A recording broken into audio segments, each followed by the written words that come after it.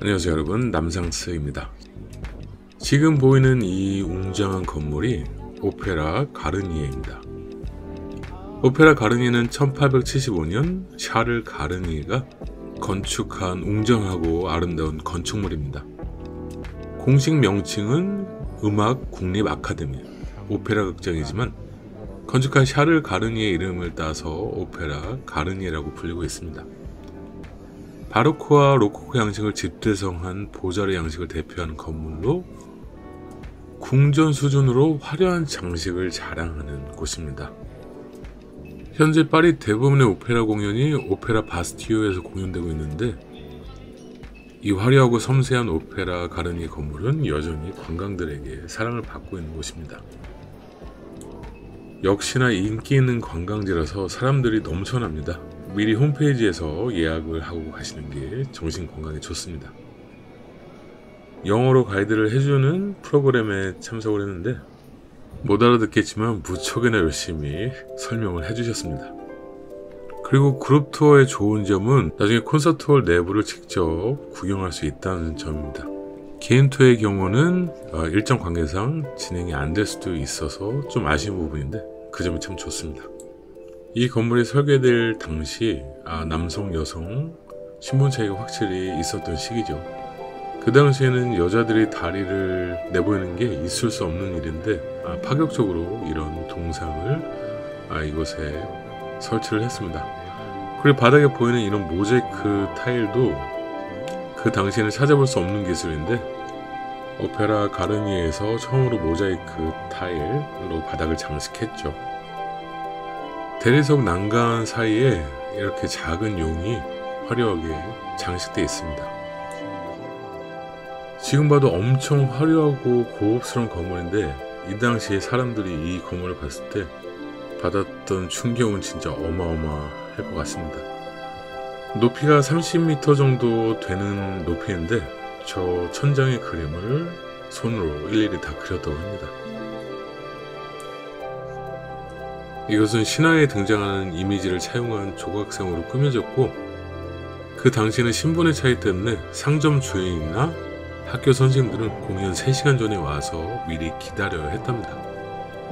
귀족들은 시간에 구애받지 않고 바로 와서 공연을 즐겼는데, 귀족들이 빨리 자리에 앉으면 밑에 낮은 신분들은 오래 기다리지 않고 바로 입장했다고 합니다. 그리고 여성들은 같은 옷을 입을 수 없었고 무릎이 보이는 옷은 출입 불가했답니다. 새는 파리를 상징하는 동물이어서 새 조각상도 많이 보이는데 강이 옆에 흐르고 있어서 부유로워지고 또 그런 이유들 때문에 새들도 많이 모였답니다. 바닥의 모자이크 타일도 정말 고급스럽죠. 이제 콘서트홀에 들어갈 시간입니다. 어떤 곳인지 정말 기대가 많이 되는데요. 같이 들어가 보시죠. 입구에 들어서면 정말 거대한 무대가 등장을 합니다. 천장에는 그 유명한 샤갈의 꿈의 꽃다발을 볼 수가 있습니다. 정말 너무 대단해서 탄성밖에 나오질 않습니다.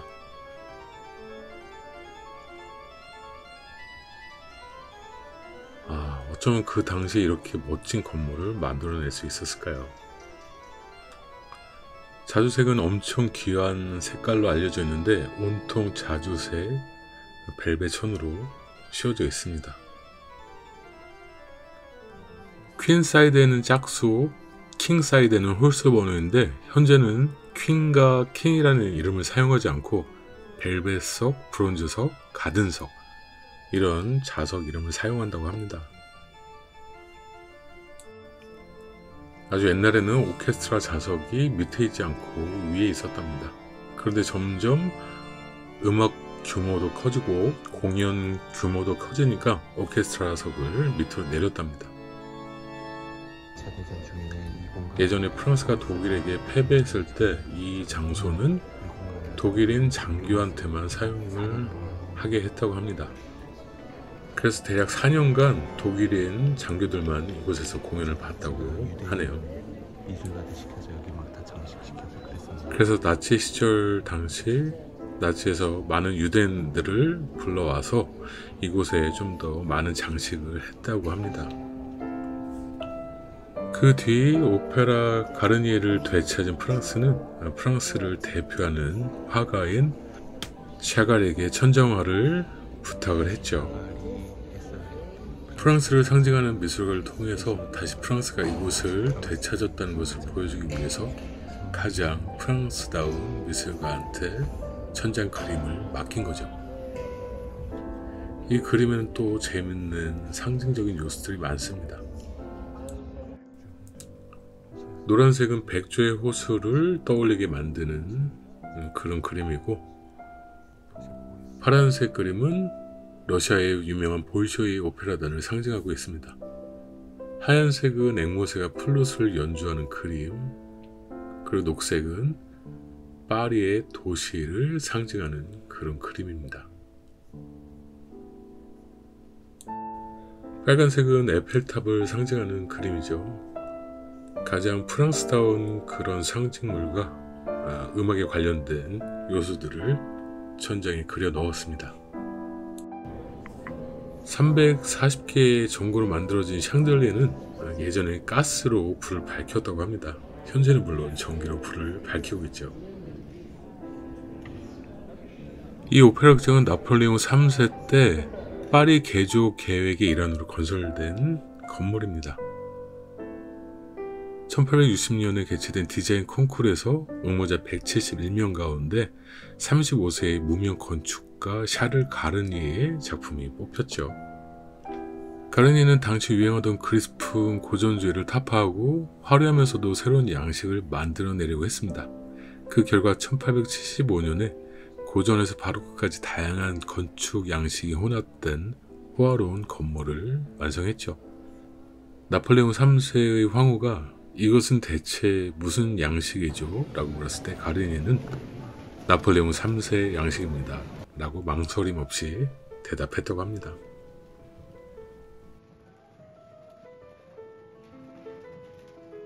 다음으로 이어지는 것은 약간 해리포터 도서 같은 느낌이죠. 이곳에서 연주했던 악보를 보관한 곳입니다. 악보 전용 도서관이죠.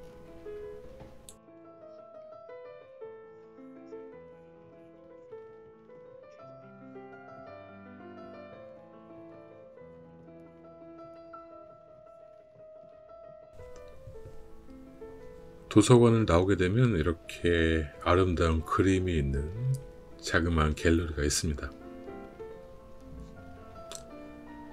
음악에 관련된 여러가지 그림들이 전시되어 있습니다.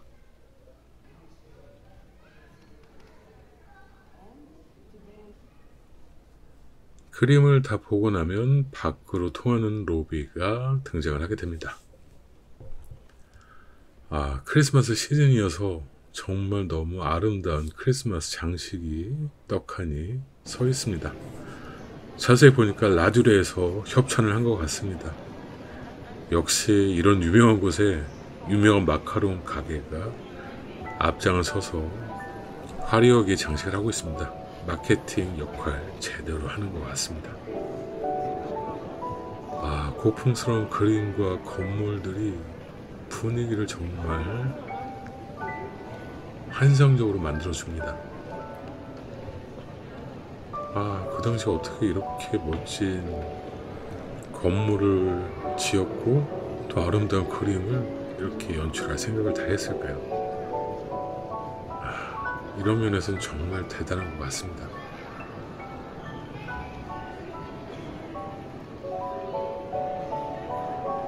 마치 베르사유 궁전 버금각의 아름다운 그런 공간입니다.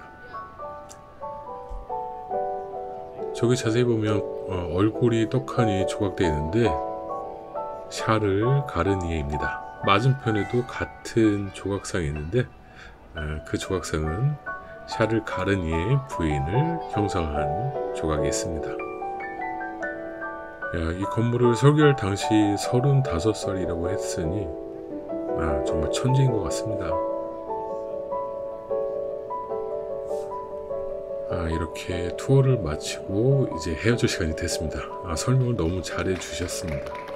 영어로 해서 무슨 말인지는 잘 못 알아듣겠지만, 자, 박수를 치면서 끝내고, 자, 여운이 남아서 한 바퀴 좀 더 구경을 하고 있습니다.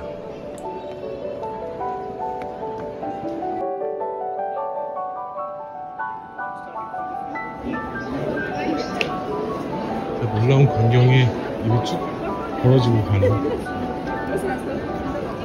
지금 와도 이렇게 멋있는데 옛날 사람들은 진짜 보고 놀랬을 것 같아요.